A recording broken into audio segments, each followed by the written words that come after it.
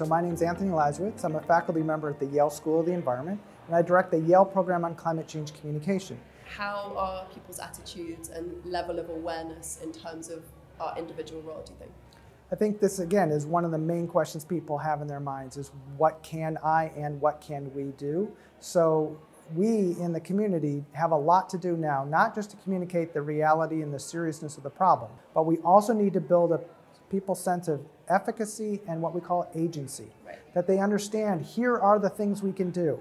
If we do them, it will make a difference. So the challenge as a communicator, and it's not that hard, is to connect the dots between what for many people is still an abstract idea, climate change, to what they already care about, the people, the places, the things that they already care about.